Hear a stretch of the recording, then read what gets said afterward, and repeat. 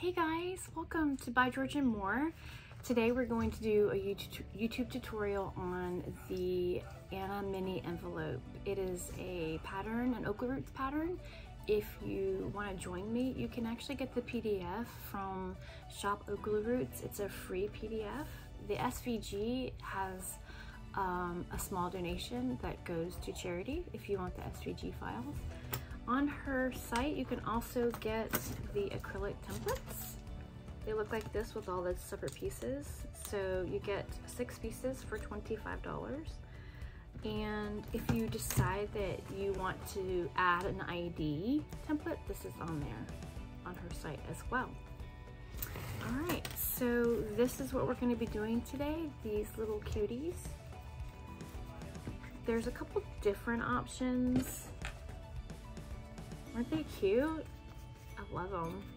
All right, so with this particular one, I used Cork and I put an ID slot on the back right here. I wanted to try that out. And this, I used Glitterbug Fairy vinyl with Cork, and I put the tab on it with a keychain ring. This one is also Glitterbug Fairy vinyl and Cork with a tab. Another Glitterbug Fairy in Cork. Now this Cork is a little bit thinner and it worked out just fine. And I did use your separate accent piece for this part right here, and I have a separate flap. The vinyl is separate from the Cork, so that's a different option. And I did use some heat transfer vinyl for the inside.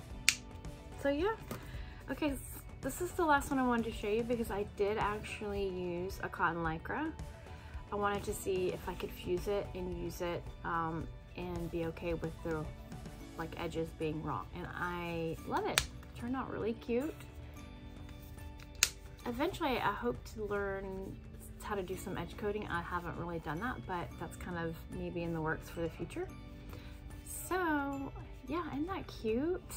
Yeah, this fabric is a Backstitch fabric, and this cute little snap right here comes from Zorelle.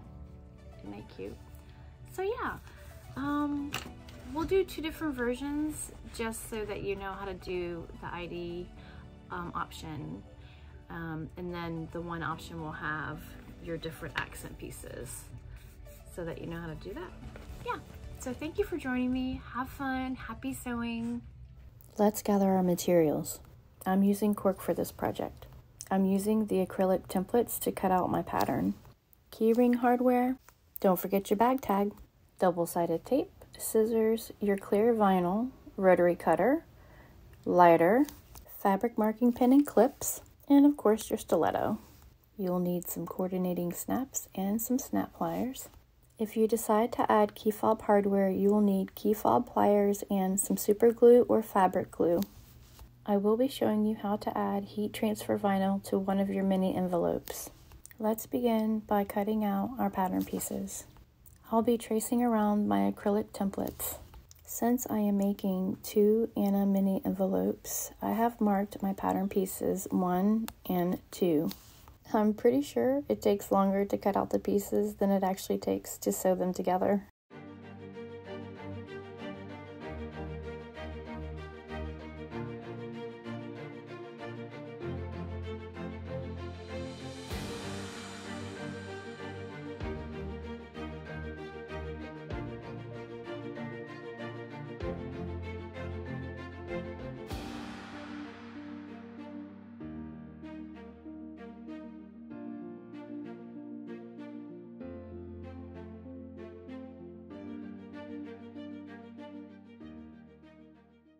Yeah, I definitely got a cramp in my hand. Now I'm setting up my pieces in their respective piles. Pile number 1 and pile number 2. Anybody else see the cat? Let's go ahead and prep our vinyl piece for our ID window. I'll cut this about 1/4 of an inch larger than the ID window opening. I'll set this aside with the second mini envelope that I'll be doing in a little bit. Don't forget to mark your snap placement on your envelope flap and your accent piece. Here are the pieces you'll need for your accent envelope. I have accented the envelope flap and the front triangle piece. I have used my handy dandy double-sided tape to attach my accent triangle piece to my envelope front. Now that my accent piece will not move around, I will take it to the machine and I will attach it with a 1/8 inch seam allowance.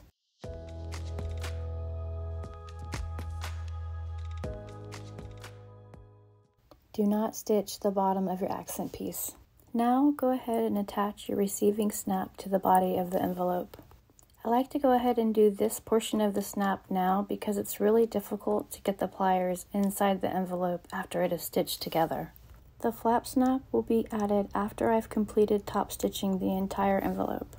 With right sides together, let's go ahead and add our envelope flap to the back body of the envelope. Stitch with 1/4 inch seam allowance.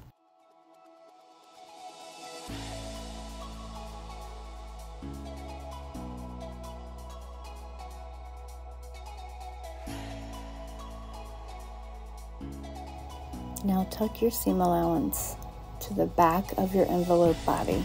Top stitch in place with a 1/8 inch seam allowance. Snip any loose threads and seal all your threads off with a flame. With wrong sides together, we will attach the front to the back of the envelope. Ooh, I almost forgot to add our ring tab. Let's bring out our handy dandy double-sided tape. Fold your tab in half, secure it with a piece of double-sided tape. At the end where the raw edges are, add another piece of double-sided tape. Choose which side you would like your tab on.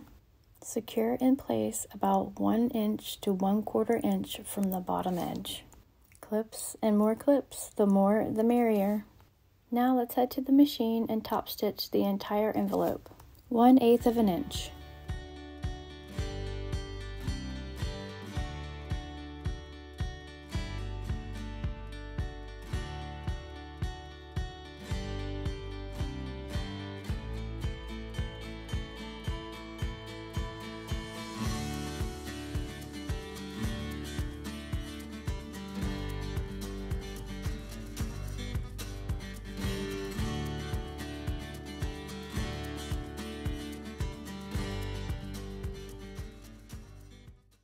Alright, let's clip our thread stragglers and seal any of our thread ends. And we'll go ahead and add a snap.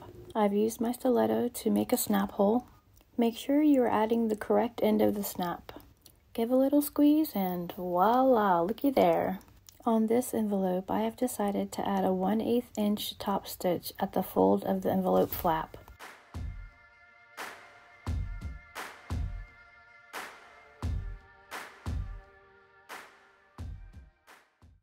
Okay, we are almost done. Take a moment to check and make sure all your sides are nice and even. If not, just go ahead and trim them to where they are all nice and even. Final step is to add the key ring. Let's go ahead and get started on our envelope with our ID pocket. There are a few less pieces with this envelope. We will be working with clear vinyl for our ID pocket window. You also have your front envelope piece and your back envelope piece. Go ahead and add your clear vinyl to your ID pocket window with a 1/8 inch seam allowance. It should look something like this. Your loose threads I would pull to the back of your ID pocket piece and tie them off, and then seal your threads with a flame. Be extra careful not to burn or melt your clear vinyl. Trim the clear vinyl as close to the seam allowance as you can get without cutting into the stitches. Just like we did on the previous envelope, let's go ahead and add our snap to our front envelope panel. We'll do something a little different here and add heat transfer vinyl to the lining. You don't really have to do this, but it does give it a little pop of color. Make sure you follow the manufacturer's instructions when applying the heat transfer vinyl. It's going to be pretty toasty, so just be careful. Give it a moment to cool down before you peel off the backing. If you notice any of the heat transfer vinyl peeking out from the backside, just go ahead and give it a little trim. It really does make it sparkle. Let's add our ID pocket. I rely on good old faithful double-sided tape. I fold the top of the ID pocket wrong sides together till it meets the clear vinyl. I use my double-sided tape to tack it in place. Now give it a top stitch, 1/8 inch from the top. We will use my best friend double-sided tape to attach the ID pocket to the base of the envelope. Go ahead and stitch in place with a 1/8 inch seam allowance all around the edge of your pocket window. The backing on the double-sided tape did not want to come off. Now let's go ahead and add our front envelope piece. For this one, we will also be adding a tab for our key fob hardware. We will add these pieces just like the pieces from the previous envelope. Our double-sided tape came back for a visit.